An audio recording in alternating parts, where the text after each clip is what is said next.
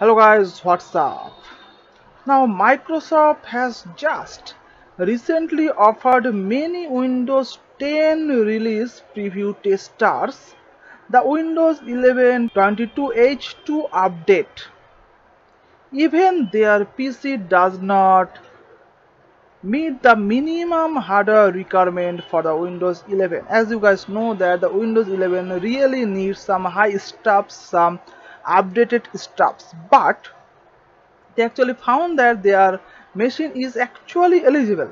Now see this Reddit user, he has the Core i5-72000U based on Windows 10 and he is getting the update. And not only that, if you have a i7-6700, you are also getting the update notification. That means you are getting the update.